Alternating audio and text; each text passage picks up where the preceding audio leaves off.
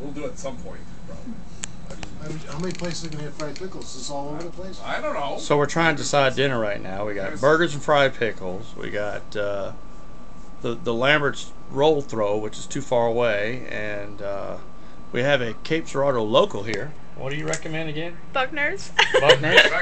That's the fried pickle burger joint. And our boss over there, Mike. What do you say, Mike? Something more cuisine-y? I'm waiting till we get to the hotel, figure out what's around there. You know, Buckner sounds like a good point. Thing I want to try at some point in time. But I also know we're 3 miles away from the hotel's 3 miles away from here. Right. So, and we might see something between here and the hotel. Exactly. Exactly. So we might see how Mike operates. This is flexible. One of those things that I said, you know what? We might come down here tomorrow, during the day. Or I don't know what you guys want to do tomorrow. That's true. You know, That's right. We're stuck here for a day. I don't mean to say stuck. We're visiting for a day. Visiting on my town. What do you recommend here in Cape Girardeau to do on a day? And keep in mind, we don't have cars. So. Oh, well then I guess you're pretty much out of luck. Unless you come out and give us a ride. Is Huck Finn in town? Can we go paint a fence? He might be floating on the river. He might be? You never Okay. know. Sometimes I see him.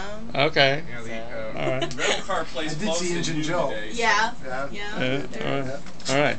See, decisions still have to be made on this trip. We're not through We yet. have to get a consensus All right. going here. All right. Well, look, I'm signing out for the day. Little Rock Express, Cape Girardeau, and this lovely mascot here. Your name is?